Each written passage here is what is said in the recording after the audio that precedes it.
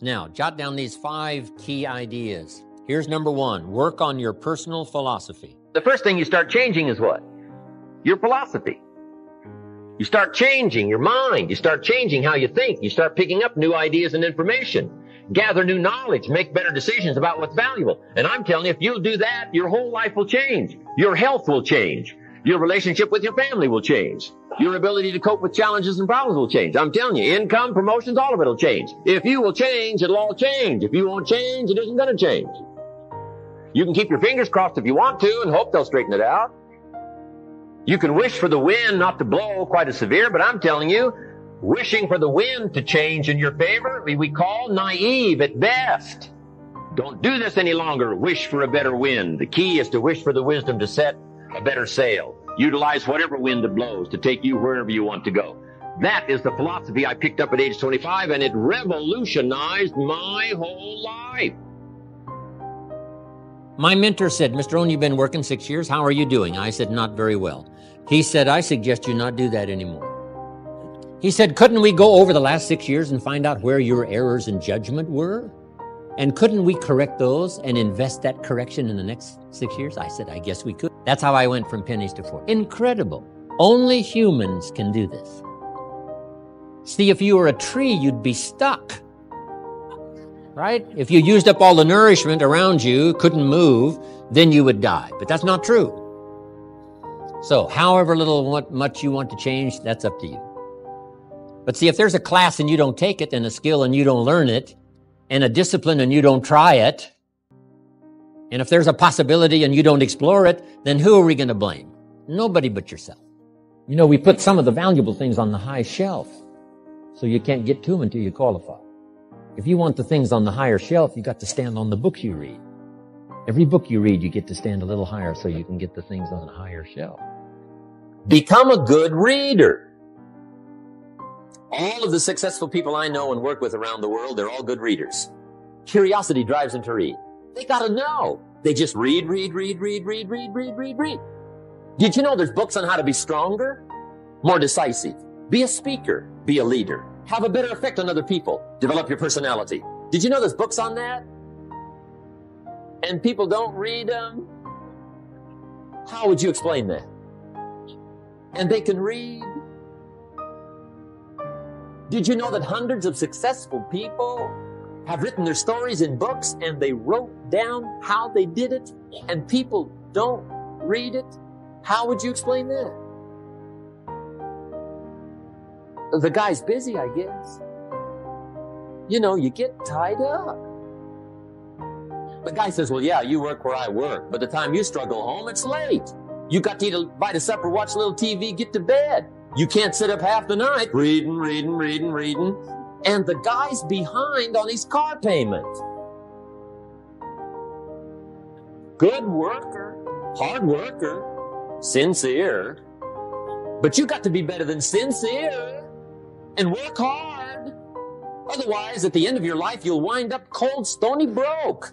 You got to be better than a good worker. You got to be a good reader. Now, you don't have to read or listen to educational cassettes half the night. Although if you're broke, it's a good place to start.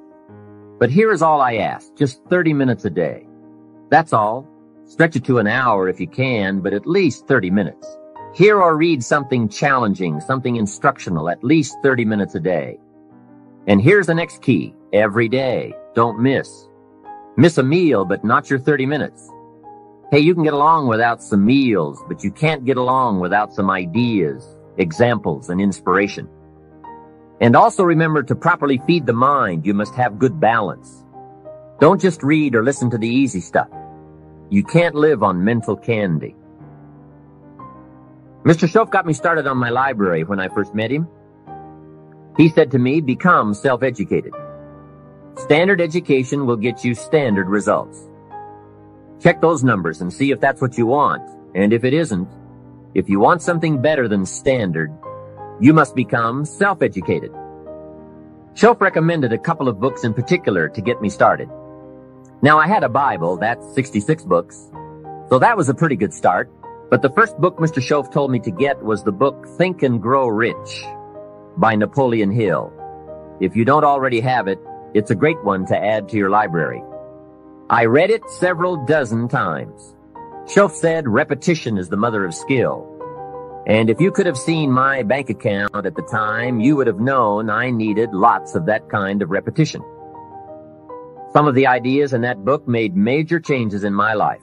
As I look back now, the book was worth thousands, and I bought it for pennies. I learned a very valuable lesson. There can be a great deal of difference between cost and value. Before I met Mr. Schoff, I used to ask, how much does it cost? After I met him, however, I soon learned to ask, how much is it worth? I started basing my life on worth instead of cost, and everything changed. Here's the next one, attitude. Attitude.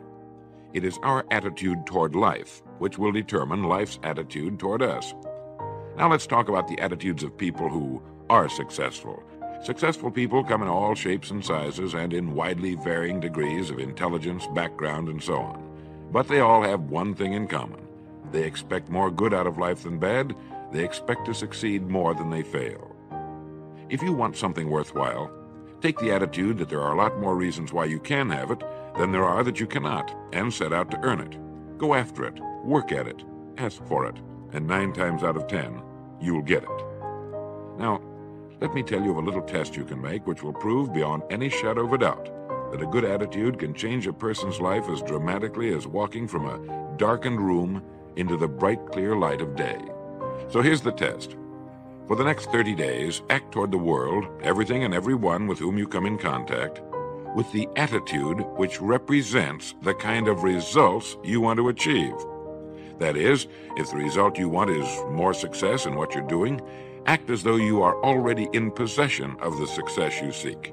If you want others to treat you with admiration and respect, treat others with admiration and respect first. Have you ever stopped to think of this? Every human being on earth is the most important human being on earth as far as he or she is concerned. You may never get anyone to admit it, but it's a fact. So for the next 30 days, treat every person with whom you come in contact as the most important person on earth, remembering as you do so that as far as that person is concerned, he is. Now, the reason I say treat everyone in this fashion is mainly because this is the way human beings ought to treat each other, and because it will help you form a habit that will bring you amazing and delightful results for the rest of your life. Have you ever noticed that the higher you go in any organization of value, the nicer the people seem to become? You see, the bigger the person, the easier it is to talk to him, to get along with him, to do business with him. Do you know why? It's because he's got a good attitude, and people with the best attitudes just naturally gravitate toward the top. So for 30 days, act toward others and the world at large in exactly the same manner you want the world and others to act toward you. Treat your wife or husband as the person he or she really is, the most important person in your life, and the same with the children. Carry out into the world each morning for 30 days the kind of attitude you would have if you were the most successful human being on earth. And notice how it quickly develops into an habitual attitude. When a person does this, he should realize he has already placed himself on the road to what he seeks. He is right now in the top 5% of the people in this or any other country. He has prepared the ground and planted the seed. He has made of himself a magnet, an embodiment of that which he seeks. Before metal can be cast into a desired shape, the mold, the expectant receptacle, must first be fashioned. Before a building can be erected, the excavation must be made and the foundation laid. And before a person can achieve the kind of life he wants, he must become that kind of individual. He must think, act, talk, walk, and conduct himself in all of his affairs as would the person he wishes to become. He is then actually that person, and the things that person would have and do will naturally come to him. Almost immediately, a change will be noticed. Irritations that used to frustrate and annoy disappear. When some less informed individual gives you a bad time, stay on the track. When someone cuts in front of you with his car or acts in any other manner that shows his ignorance and lack of courtesy, don't permit yourself to drop to his level. Pity him, for that's what he really deserves. That's the very group a person doesn't want to belong to. And if he acts like them, well, let's face it, he belongs with them. There's nothing in the world that men, women, and children want and need more than the feeling that they're important, that they're needed and respected. They will give their love, their affection, their respect, and their business to the person who fills this need. So the magic word is attitude. And in summing up, a few points to keep in mind. 1, it is our attitude at the beginning of a task which, more than anything else, will affect its successful outcome. 2, it is our attitude toward life which determines life's attitude toward us. 3, we are interdependent. It is impossible to succeed without others. And it is our attitude toward others which will determine their attitude toward us. 4, before a person can achieve the kind of life he wants, he must become that kind of individual. He must think, act, talk, walk, and conduct himself in all of his affairs as would the person he wishes to become. 5, the higher you go in any organization of value, the better will be the attitude you'll find. 6, your mind can hold only one thought at a time, and since there's nothing at all to be gained by being negative, be positive. 7, the deepest craving of human beings is to be needed, to feel important, to be appreciated. Give it to them, and they'll return it to you. 8, look for the best in new ideas. As someone said, I've never met a person I couldn't learn something from. 9, don't waste valuable time broadcasting personal problems. It probably won't help you. It cannot help others. 10, don't talk about your health unless it's good. 11, radiate the attitude of well-being, of confidence, of a person who knows where he's going. This will inspire those around you, and you'll find good things will begin happening to you. And 12, lastly, for the next 30 days, treat everyone with whom you come in contact as the most important person on earth. If you'll do this for 30 days, you'll do it for the rest of your life. Now here's the third of the 5 ideas, number 3, and it's called lifestyle. Because the essence of life is not a Ferrari or a bank account. It's not $1 million. Here's the essence of life: learning to live a good life. Don't just learn how to earn, learn how to live. Mr. Shove taught me lifestyle in those early days, starting with small amounts. He said, imagine that you're getting your shoes shined, and the shoe shine boy has done a fabulous job. So you pay him for the shine. Now you consider from the change in your hand what kind of tip to give him. And the question pops into your mind, shall I give him 1 quarter or 2 quarters for my neat shine? Mr. Shove said, if 2 amounts for a tip ever come to your mind, always go for the higher amount. I said, what difference would that make, 1 quarter or 2 quarters? He said, all the difference in the world. If you said, well, I'll just give him 1 quarter, that will affect you for the rest of the day. You will start feeling bad. Sure enough, in the middle of the day, you will look down at your great shoe shine and say, I've got to be cheap. 1 lousy quarter. That will affect you. However, if you go for 2 quarters, Shove said you can't believe the feeling you can buy for another quarter. That's lifestyle. So develop your lifestyle a little more. Your style of seeing, giving, sharing, enjoying. It's not the amount that counts, but the experience of choosing to live with style. I remember saying to Mr. Shove one time, if I had more money, I would be happy. And he gave me some of the better words of wisdom, and he said to me, Mr. Rohn, the key to happiness is not more. Happiness is an art to be studied and practiced. He said, more money will only make you more of what you already are. If you're inclined to be unhappy, if you get a lot of money, you will be miserable. More money will only make you more. More money will only amplify. If you're inclined to be mean, and you get a lot of money, you will be a terror. If you're inclined to drink a little too much, when you get a lot of money, you can now become a drunk because you can drink everything. So style is not more. Style is an art. Here's something else to think about. Did you ever hear where the expression tip came from? As in tipping the waiter or waitress in a restaurant. Mr. Shove taught me that it began as a symbol for the phrase, to ensure promptness. Now, Shove said, if a tip is to ensure promptness, when should you give it? Answer, up front. See, I didn't know that. I said, no, you have lunch, and if you get good service, you leave a good tip. If you get lousy service, no tip. And he said to me, no, Mr. Rohn. Sophisticated people don't take a chance on good service. They ensure good service by giving the money up front. I said, wow, what a way to live. I had never thought of that. So the next time you have someone special to take to lunch, call the waitress over, arm around the shoulders and say, here's $5. Would you take good care of me and my friend? Schoaf said you won't believe what happens. They do what's known as hover. They hover around your table. Same money, different style. The next one is activity. Now here's an important question. What is your philosophy about activity? What about hard work? What about long hours? What about full days? If you're doing something, how hard should you go at it? How much time should you put in? Everybody has to develop their philosophy about activity. Because your philosophy of activity will affect the rest of your life. Not to think so is naive. I've got a good clue on rest. Make rest a necessity, not an objective. If you rest too long, the weeds take the garden in the summer. So you can't rest too long. Life doesn't stand still. And the threat of life will start overwhelming the values of life if you just let it go. So we've all got to have a philosophy about activity.